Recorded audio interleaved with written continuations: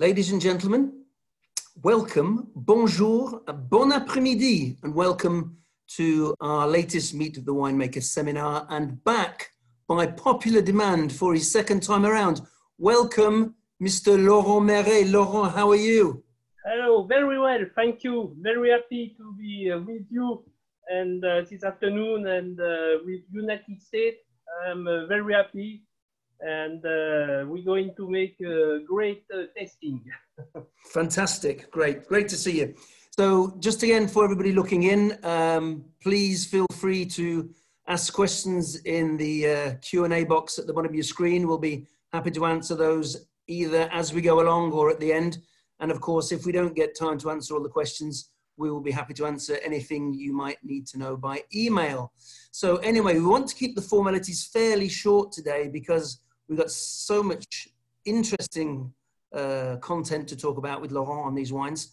So perhaps just before we start, Laurent, would you like to tell people who haven't seen you before a little bit about yourself and your career as a winemaker? Yeah, of course. So I am the winemaker of Bouchard Ainé Fils, and it was 23 years that I am the winemaker. So it began a long history. And I was born in Dijon, and I studied œnologist to the University of Burgundy. And after I start to work on the wine, of course, and I start to vinify in Bouchard Ainé Fils, and I am again in Bouchard Ainé Fils. Actually, you are in my house. I live between Beaune and Chalon-sur-Saône, near the River Saône, because I like fishing. It's my other passion. Wine and fishing, my two passions. And you are to my office, and is 20 hours in France. Actually, we have very good weather. The temperature is 32, 33 degrees Celsius. So it's perfect for the wine. Great. We'll talk about that a little later about the vintage, because this is very exciting this year. But so just to say, you are a Burgundian, a true Burgundian. Yeah. What does Burgundy mean to you personally, Laurent? When somebody asks who's never been to Burgundy, and from yourself, what does Burgundy mean to you? My father, my grandfather, my own grandfather. All people was in Dijon, born in Dijon and in Beaune. And my family is in Burgundy, my wife is Burgundy. So I am a true Burgundy, and of course I love to vinify in Burgundy. It's very important for me. Vive la Bourgogne. Fantastic. So yes, we'll talk more in detail about your wines just in a few minutes. I'm just going to take 1 or 2 minutes to explain to people looking in a very brief history of the Bouchard family, because they are one of the oldest established wine merchants in the famous town of Beaune. As many of you know, winemaking has been going on in Burgundy since the 2nd century AD, since Roman times, and probably on a modern day Burgundy, as we like to refer it, goes back to the Cistercian monks. It's not that old, because it only goes back to the 12th century when they got serious about it. And what I would say, modern day merchant wine trading really started in the 19th century, and the Bouchard family were actually cloth makers from a little further south, just to the east of Lyon, which was the textile capital of France back in the day. And they would run their carts up with their cloth to Paris and to Brussels. And basically one day's carriage ride from Lyon on your way up to Paris or Brussels or wherever you were going to sell your cloth put you in Beaune overnight. And that's where the Bouchards met winemakers and obviously fraternized with them. and then they would buy barrels of wine and throw them on their cart with the cloth and sell it when they got to their destination. So a négociant, as we term them today, was exactly that, a wine trader, somebody who bought and sold wines. As we'll talk a little bit later, it's more complicated than that today.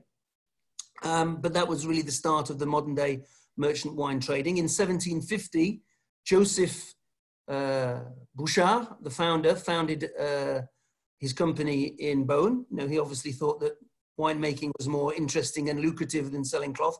So he brought his family and settled in Beaune and started the family winery, which was called Bouchard Père and Fils. So I'm sure you may be familiar with that.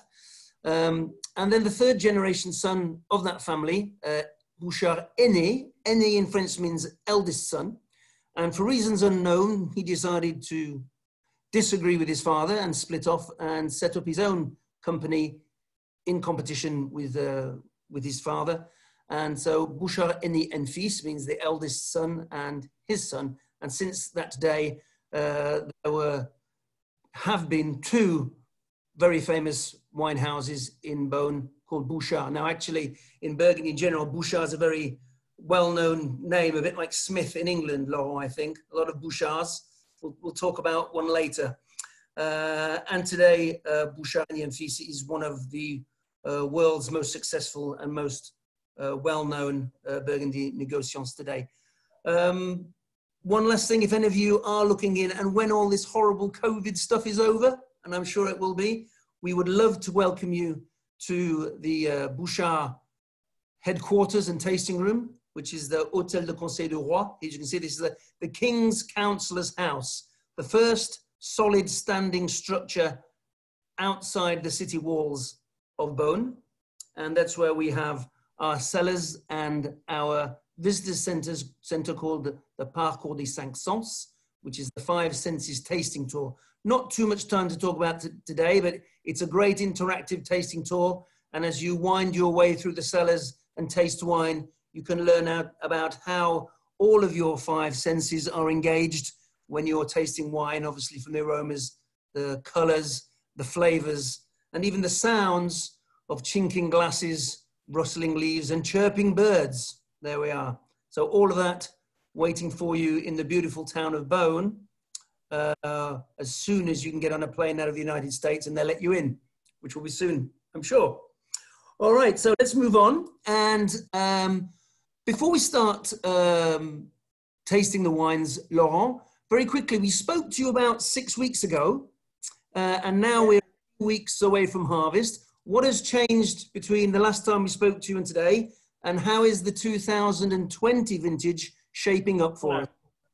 I think we have actually an exceptional vintage. I never see that. It was 30 years that I vinify. I never see that. It's perfect.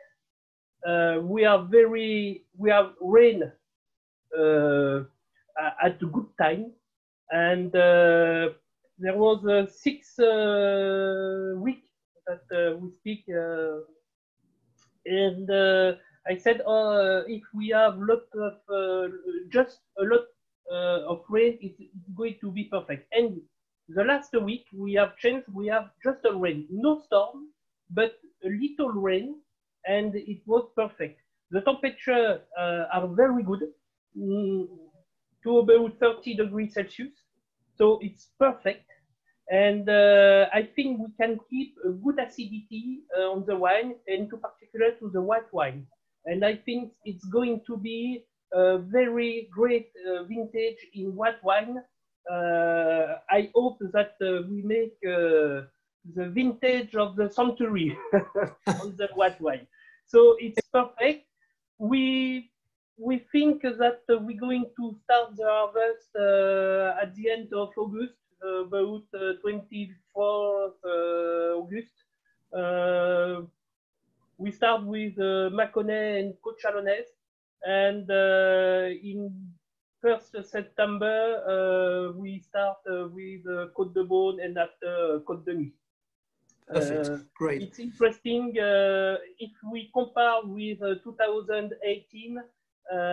It's funny because for me it's the same vintage the same date of record, but with more acidity. If I want to resume to summer this vintage.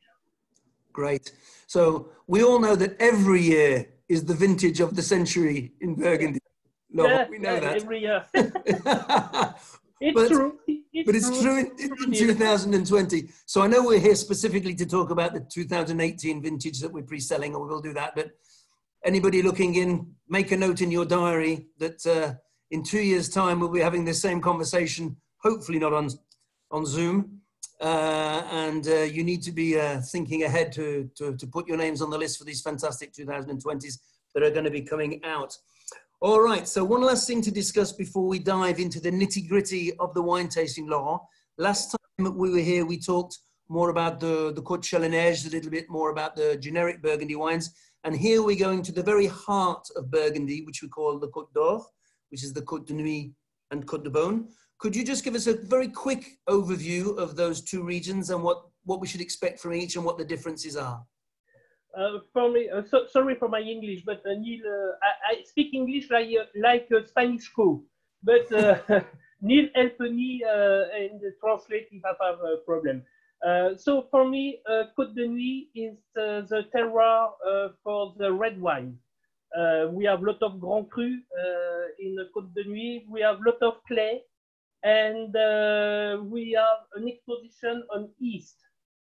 In Côte de Beaune, it's more south east, and we are more south, and it's 50-50 red wine and white wine. But in Côte de Beaune, it's a terroir for the great white wine, like Bâtard Montrachet, and we're going to have for the tasting Chassagne Premier Cru. And I explain you why it's a great wine and why the soil is responsibility of this wine. So for me, Côte de Nuit for red wine, great red wine, and Côte de Beaune more for white wine, if we count summer. So generally, as you say, most of the Grand Crus, in fact, all of the Grand Crus, red except one, comes from the Côte de Nuit, and very little wine in the Côte de Nuit. More of an even split, red and white on the Côte de Beaune. Stylistically, is there generally a difference between reds from the Côte de Nuit and reds from the Côte de Beaune? Yeah. Generally, in Côte de Nuit, it's more dark fruit and with tannin, with more tannin. In Côte de Beaune, it's more soft tannin and more red fruit. Red fruit. It's a difference on the red. On the white wine, it's more easy because all the great white wine are in Côte de Beaune, and the difference, for example, between a Marsanais Blanc in Côte de Nuit and a Meursault, it's easy. You have more fruit, it's more round, more grass, more long phenol, etc. You have less minerality than, for example, Marsanais. In Marsanais, you have more acidity, but you have not a long phenol. It's completely different. And so we talk a lot about terroir in Burgundy, of course, which is the different styles of limestone and clay. Can you briefly explain to us which soils are most suited for white wine and which soils are most suited for red wine and how that works? For the white wines, we have, when my grandfather who make wine, he said always, it's very easy in Burgundy. When the soil is white, you plant Chardonnay. When the soil is red, you plant Pinot Noir. And if you go to Burgundy, it's very easy to see that. When the soil is red, you have Pinot. When the soil is white, with the sock, with the rock, you plant Chardonnay.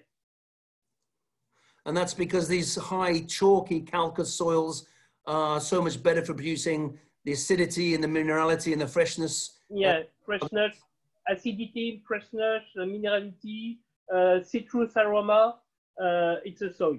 Oh, cool. All right, so how about we get right in there and start looking at some of the wines, because I think as this conversation goes on, we a lot more about Burgundy from actually discussing the individual wines. So take us to Beaune and the Marconnet. What can you tell us about this wine, Laurent?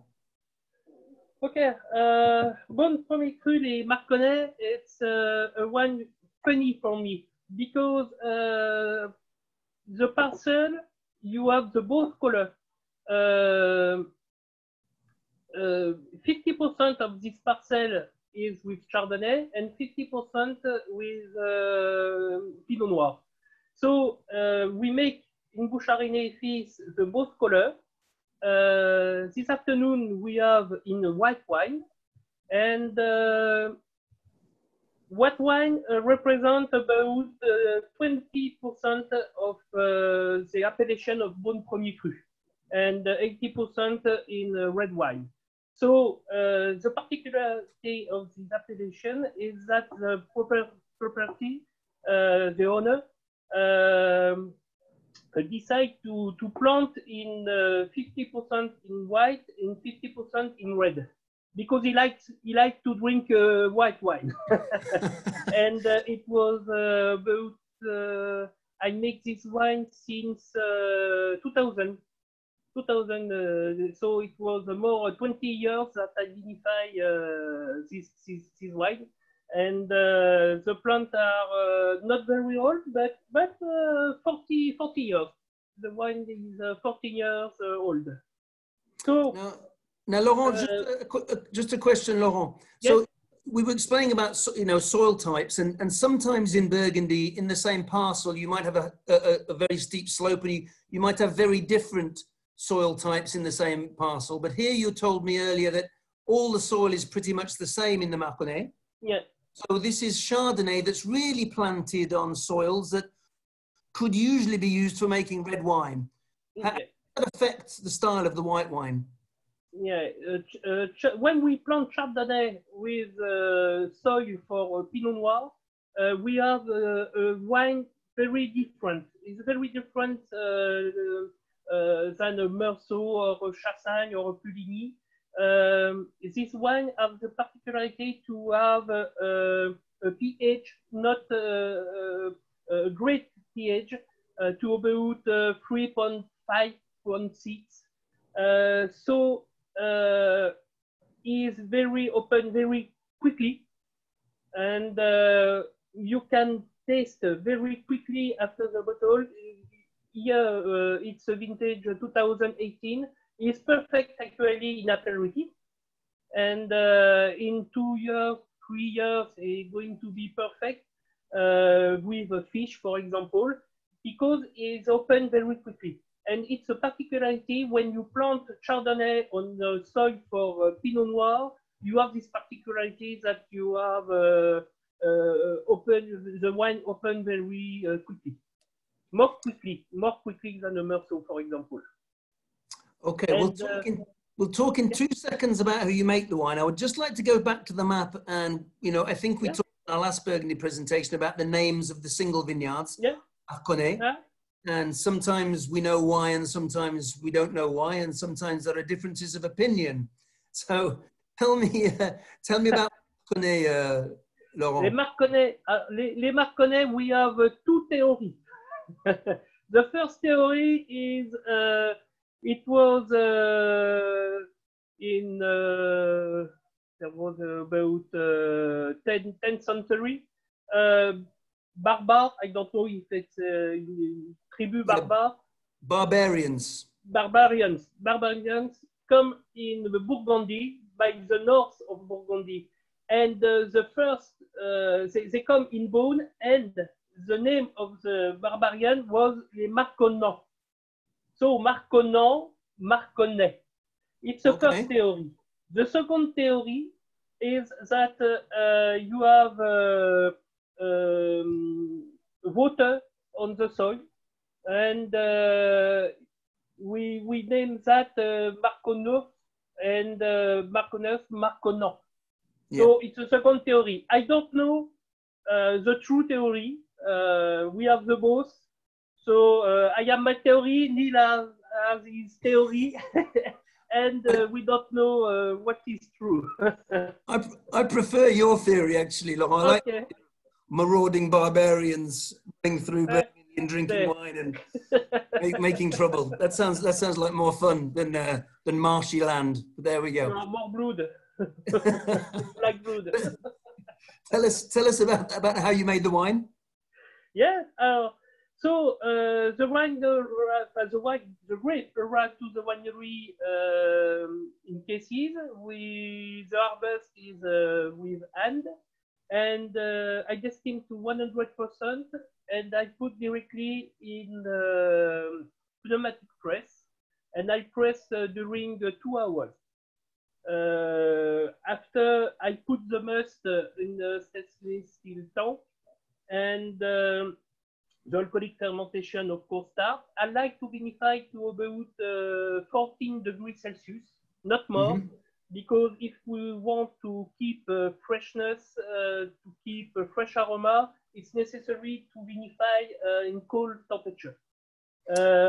And when you have about 20 grams per liter of sugar, I put the must in barrel. And the fermentation the alcoholic fermentation finish in barrel. I use 30% of new oak in this cuvée, and the aging is 12 months. Now, you say that the Beaune wine is naturally quite rich and fat. So does that affect how you do batonnage? Are you doing batonnage on this wine or not? Yes. Just a little batonnage during October, November, December, 3 months. During 3 months, one time per week, and only 5 minutes per barrels. And I batten the lees because I want a rich wine with roundness in mouth. So it's necessary. Yeah. Okay, so why don't you give us a virtual tasting and tell us this Beaune Premier Cru Marconnet is tasting. À votre santé. À votre Thank santé. you. I'm sorry, I'm drinking water. Yeah. Water. Chichin.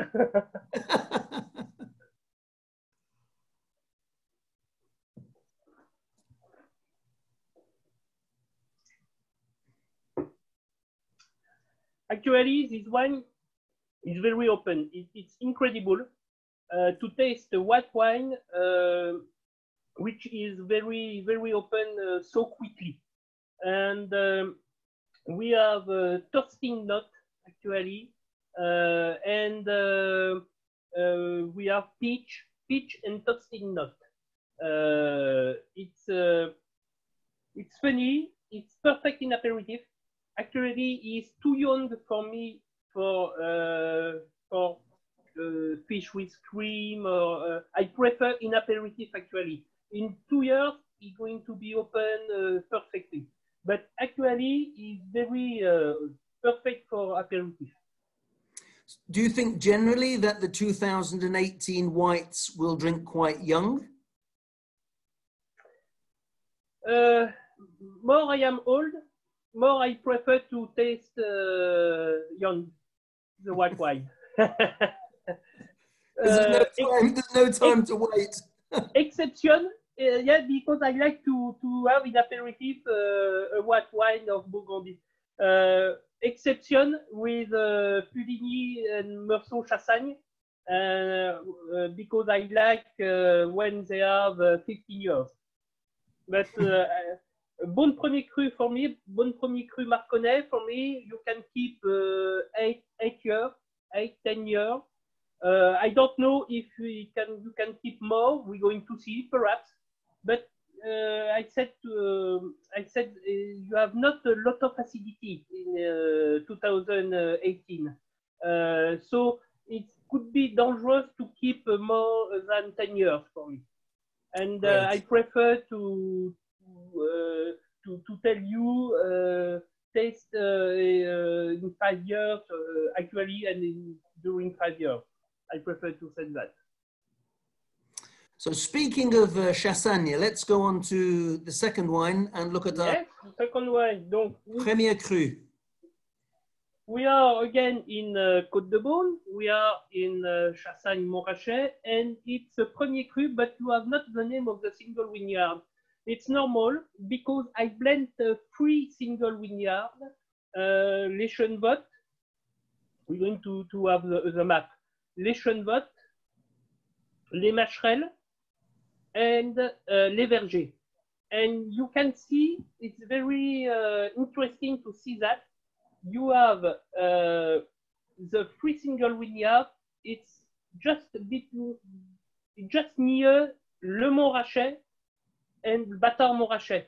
And you have only 20 meters between Les Chenvottes and Le Montrachet, with the famous Grand Cru of Chassagne, a very expensive wine, and you have only 20 meters.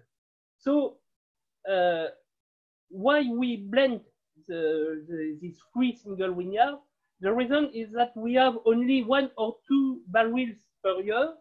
So for make a big cuvée, and each single vineyard give something to the wine.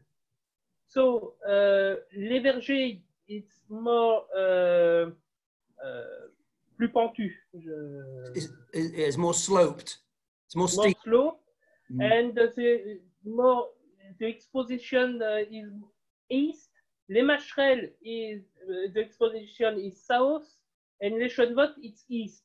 So when we blend, we have a different aroma with each parcel, each single vineyard. And the vinification is the same thing that for the Beaune. The difference is that you have more new oak, 40%, and you have bâtonnage during 5 months. So there's sometimes a perception, Laurent, that a single vineyard is better than several vineyards, but that is not necessarily so, right? It can be just as good if it comes from 3 different parcels than 1 specific parcel. No, it's not necessary. Sometimes when you blend a different single vineyard, you can have a better wine than with just 1 single vineyard, because for me, each single vineyard has his proper identity. And so when you blend different single vineyard, you blend different aroma. It's mathematics. Now, in terms of the vinification, similarities and differences between the Beaune, is it pretty much the same system?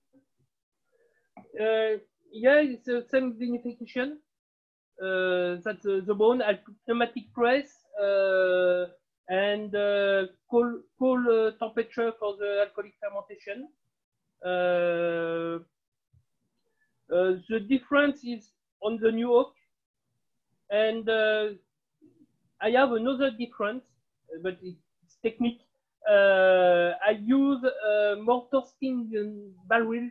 Toast is not barrel, because in Chassagne I have a barrel with when they make the barrel, they burn to about 1 hour, and for the Beaune Premier Cru, it's only 40 minutes. So we have a different of aroma for the barrel. We have more toasting nut. Yeah. Pain d'épices, je sais pas. Yeah. Okay. Yeah. Pain d'épices is spiced honey bread. That's quite a very Burgundy term. Yes. But yes, that's vanilla spice, nuttiness and toastiness coming from that extra toast on the barrel. Stylistically, this is obviously white wine made on some of probably the best white wine soil in the world. So very different from the Beaune in profile and tasting. Going to see that?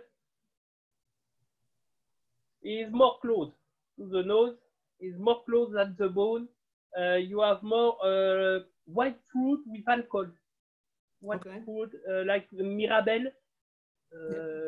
Mirabelles are yellow plums that grow in Burgundy. Yeah, pear.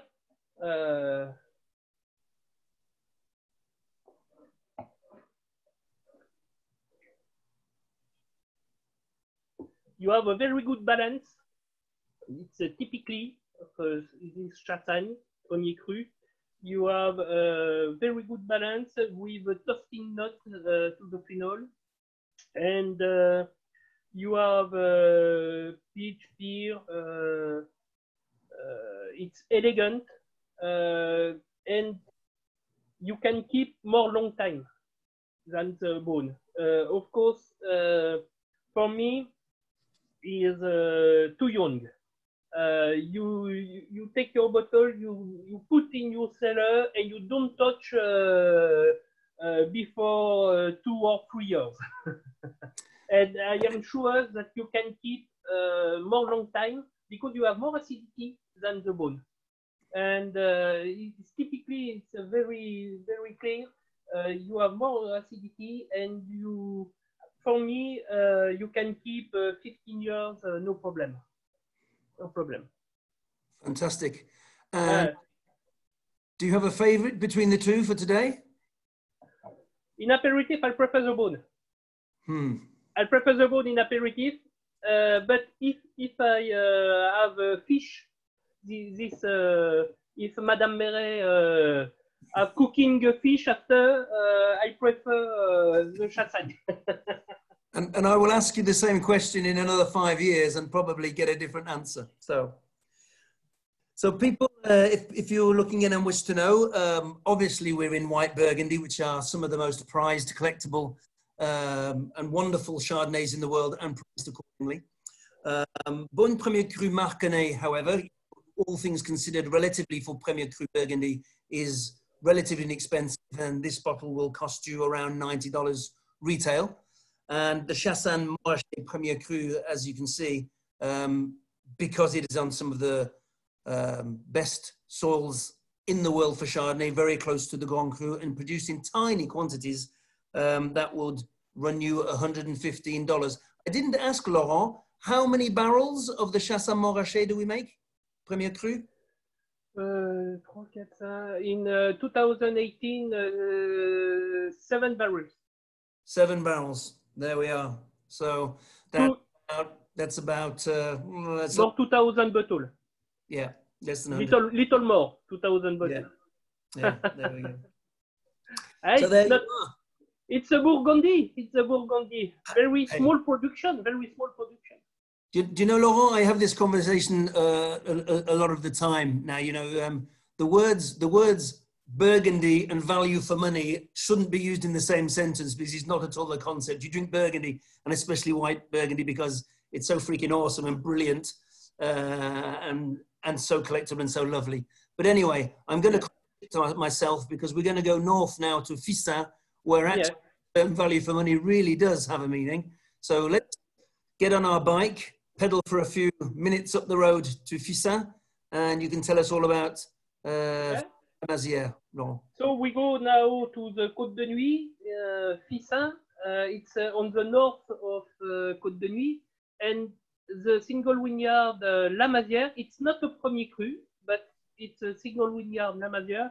It's on the center of Fissin, of the appellation Fissin, very in the center. And La Mazière, the name come in Burgundy, we said une masure. Une masure, a masure. It's a very old house who was destroyed by the war, for example. And masure become Mazière. So it's a reference to Masure, very old house. It's a very, for me, an iconic wine. It's an iconic wine for me, because it was 100 years that this appellation is on the range of Bouchard Ainé Fils. So it's a very long history with Bouchard Ainé Fils. And when so just to clarify that, Laurent, what you're saying is that Bouchard has been buying, because we buy the fruit from a family here, right? And Bouchard, as a winery, has been buying that same fruit from the same family for over 100 years. Yeah. It's a family of avocats in Paris. Lawyers, a family of lawyers. In Paris. And it was 100 years that sells this parcel to Bouchard Ainé Fils. So for me, it's my baby. It's my baby. It's à la Masière. Yeah, so I was asking me how many years did you say? So over 100 years, Carla. So Laurent hasn't been in the wine for 100 years, but only for 30. Another particularity on this wine is that the vine is very old. The vineyard has 70 years old, so it's old, and the problem, it's not a problem for me because it's good for the quality, but it's a problem for Neil for sell a lot of bottles because we have only 20 hectoliters per hectare on this parcel. So, for example, normally I can make 40 hectoliters, the double, 40 hectoliters per hectare. So I make only 20 hectoliters per hectare in 2018, which was a very good vintage for the quality and the quantity. In 2019, for example, I make only 15 hectoliters per hectare. So it's very old, but it's concentrated. It's a wine very concentrated. We can never get enough Fils Saint La Masière. I can tell you, we can never. True. Can we talk a little bit about the position? Because I affectionately call Fils Saint poor man's Gevrey-Chambertin. You know, you tell me a little about the relationship between Gevrey and Fils Saint. Sometimes we said Fils Saint is the wine for the power of Gevrey-Chambertin, but it's not true. For me, Fils Saint is a great appellation, and it's true. It's touch Gevrey-Chambertin, but for me, it's different. Fils Saint, you have more acidity, and La Masière is more rich, very rich, with a lot of tannin. It's a wine with a lot of tannin that you can keep long time.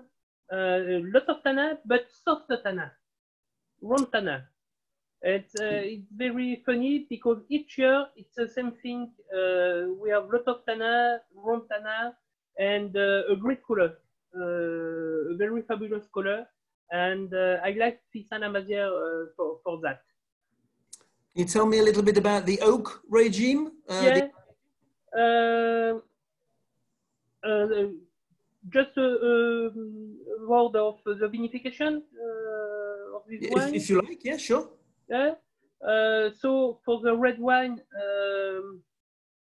I destine 100% or 50-100%. It depends the appellation. In Fils Saint La Masière, I destine to 100%. D-stem. D-stem. Yeah. D-stem in 100%. And I don't crush, and I put directly the grape on the vat, wood vat. I vinify in wood vat, and I make cold maceration to 15 degrees Celsius during 5 days, and after 5 days, the alcoholic fermentation starts, and during about, if I remember, 22, 23 days of alcoholic fermentation. I push 2 times per day the hat of the cap, the vat. punch down, yeah. Yeah. And after, I blend the pressed juice and the juice. And after 1 week in tank, I put in barrel 20% of new oak, because I don't want I want to keep the fruit, and I don't want to aroma with not more toasting nut on this wine. And 12 months in barrel, 20% of pure, and of course malolactic fermentation is finished. And after I bottle, of course, the wine. Now, So, how is it tasting? I have to tell you, Laurent, I know my friend Brian Bakari from yeah. Louisiana is watching in, and I tasted this wine with him about 2 weeks ago, and it was just absolutely full of fruit and lush, delicious, very open for such a young wine. But obviously big tannin, so it has great potential. 18, then a great year for reds. 18 is a great vintage for red wine. Yes. Great vintage, but I think in Côte de Nuit you can keep long time. In Côte de Beaune, not long time. Pissin-la-Mazière you can keep 15 years, no problem, because you have acidity.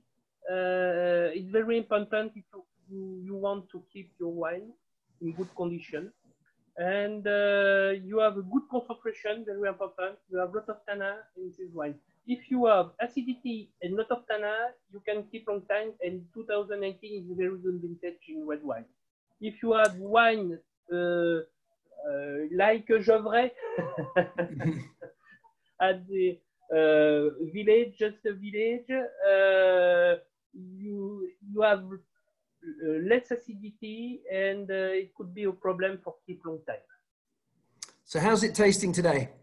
Yeah.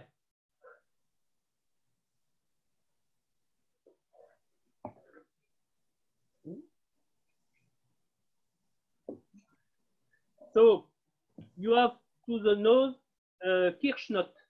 You have kirsch nut, very surprised. Is open. Is grass. You have firm. Legs, yes. Legs. We call them tears in French, but legs in English, yes. Leg. Les jambes. You have a lot of leg on the glass, and it's very rich in alcohol. You are to about more 14 degrees Celsius.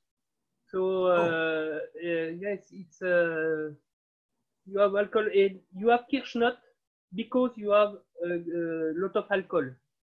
So just somebody asking me to explain kirsch nut is Laurent saying kirsch aromas, kirsch notes. So kirsch, of course, is that that sort of cherry brandy aromas, the intense cherry notes, and a little bit of higher alcohol coming through there. Mm. Yeah, you have cherry nut on the mouth, and with blueberry nut, and very elegant, and it's a wine very concentrated with a lot of tannin, but soft tannin, not aggressive, not an aggressive wine. And I think it's perfect now with red meat, beef, with red beef, big steak, and I love that in Texas, Carla. So wonderful. Laurent, I have to tell you, we taste this wine year in, year out. It's always fabulous. It's always one of your, probably always your best wine. And I can tell you 2018 is stunning. And as I did say, I would contradict myself because, you know, I said Burgundy and value for money is not what you use in the same sentence. This is absolutely the proof that that is wrong. It's a wine that retails somewhere around $45. And that gives you so much pleasure and so much value. Wonderful, wonderful wine. Congratulations, Laurent. That's terrific. Very good. He has a very good value. Yes. Yeah. Yes. Perfect. All right. Well, let's have a quick dimble down south. Then we'll go to the Côte de Beaune and to the famous village of Pommard. Pommard, premier cru des Charmeaux. So les Charmeaux, it's les charmes. So it's the tree. It's a little tree, and les charmes, les Charmeaux. It's a very small appellation. very, very small appellation. I think in the Premier Cru of Pommard, it's la plus petite appellation en Premier Cru.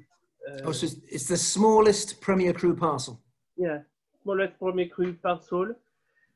The exposition is east, and you have the vineyard is a plant with une grande pente. Very steep slope, yeah. Very steep slope. And Pommard les Charmeaux, the particularity is, you are not on the side of Volnay, you are on the side of Beaune. And for me, you have the elegance of the Beaune, finesse, and tannin, but soft tannin. And it's very different that, for example, les Rugiens, Pommard Premier Cru les Rugiens, which you are more rustic tannin. Les Charmeaux is very elegant. So that's Charmeur. Haha, charming Charmeau. Very good. I was going to ask you that. I was going to ask you that question, Laurent. Pommard has a reputation for being that more sort of muscular, tannic, and rustic style of Burgundy, but this is the proof that it's not necessarily the case. Sometimes they can be. No, it's not necessarily the case. It's true that we said Pommard is masculine. It's a wine for men, for rugbymen, but it's not true. It's not true for the Premier Cru. In the Premier Cru, you have different wine, and you have, for example, Les Charmeaux. It's Pommard, elegant Pommard, and it's not a rustic, very not rustic, and it is a particularity.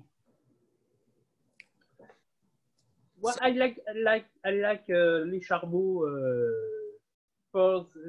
because this wine. You have no surprise with this wine. You have the both. You have the tannin of Pommard and you have the elegance of Les Charmeaux. Sounds fantastic. Winemaking again, very similar to how the Fissa? Winemaking is similar, but the difference, you have one difference is that I destined not in 100%. I keep 50% of the grape. And I put in the vat because it's old wine and I can keep the grape. It's interesting for the tannin of the grape, and it's a principal difference. You have 25 days of fermentation, and you have more new oak in this wine. You have the double new oak. That's the Fissa. You have 40% of new oak in this cuvée on the Pommard Charmeaux, and you have only 20% on the Fissa. So it's the two difference, destined and the new oak, 40%. Okay, so we call that whole cluster fermentation. So for people watching, Laurent saying that where with the Fixin he destemmed everything. With this particular parcel, he's using half whole bunches and half destemmed. Does that make a big difference to the aromatics of the wine? I'm going to tell you that. It's more open with very dark fruit. Cassis. Blackcurrant. Blackcurrant. Yeah, but we use cassis as a tasting note. So. You have not the cherries. You have not cherries.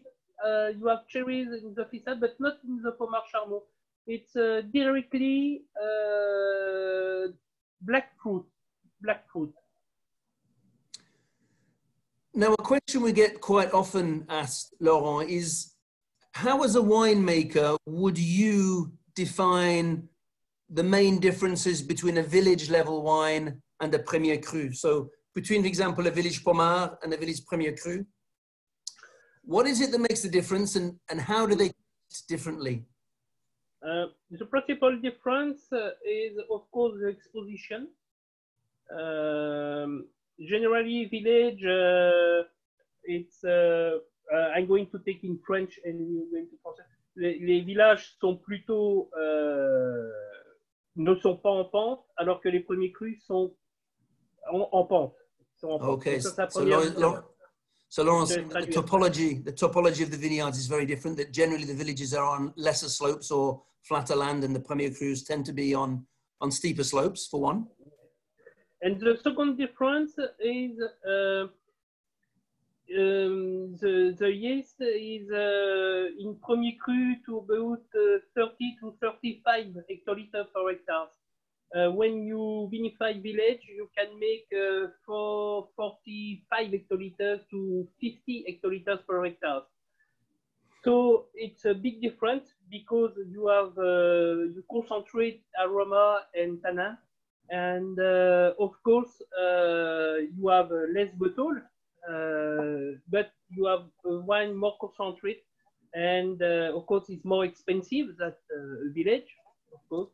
But the two reasons for me for answer to your question is about exposition and the rendement. The yield, yes. Yeah, 35 hectoliters per hectare. Right, so you can almost make 1.5 times more wine in the village level than you can in the Premier Cru, and limit those yields because it's so much more concentration and complexity. Yeah, sure. You have exception, for example, with the Fils because it's a very old wine, and so you make 20 hectoliters per hectare. It's less than the Premier Cru, but it's an exception because the age, the middle of the age of the vine in Burgundy is 35 years. It's not, Fils is the double. Exactly. Wonderful. So, we've come to the end of our allotted time, I'm afraid. In fact, we've run over. Okay. So apologies to anybody who's watching if we've run over. But we could have listened to you all afternoon, Laurent. It was fascinating and very informative. Thank you so much for joining us. Oh, thank you. Thank you very much. Just one thing. It's perfect with a plate of cheese. And the second thing is à bientôt en Bourgogne. See you soon. Thank you very much. Yep. Just to finish, very much. Price, that Pommard Premier Cru, Les Charmes 2018, average retail price is going to be around $110 a bottle. So, bonsoir, good evening, and thank you again to Laurent. Thank you all for joining us.